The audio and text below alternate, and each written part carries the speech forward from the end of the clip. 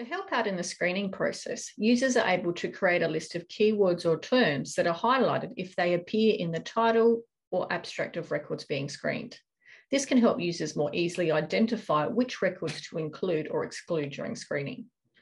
Only project owners and privileged authors are able to create highlightable keywords. However, all project participants can view them. To create keywords, we select the project of interest and go to the Overview menu tab. Here, we select the Screening menu and then scroll down to the Highlighted Keywords section. To enter a keyword, type it in the box and select Add. For the purpose of this demonstration, I will add in a few now.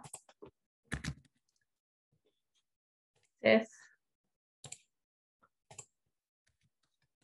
mortality, diabetic, and stroke. 4 keywords have been added. You can see the keywords have appeared in the highlighted keywords section above, and we can assign a color to each keyword. To do this, select the down arrow and select the desired color.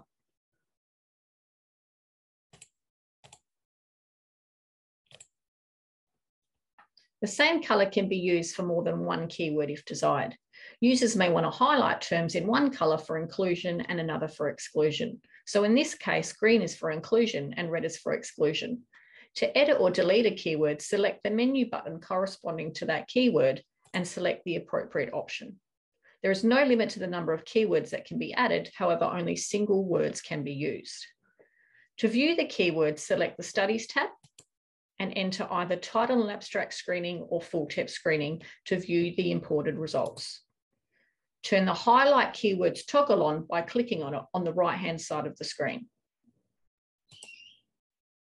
You can see that it turns blue and all the keywords created will appear shaded in their designated color.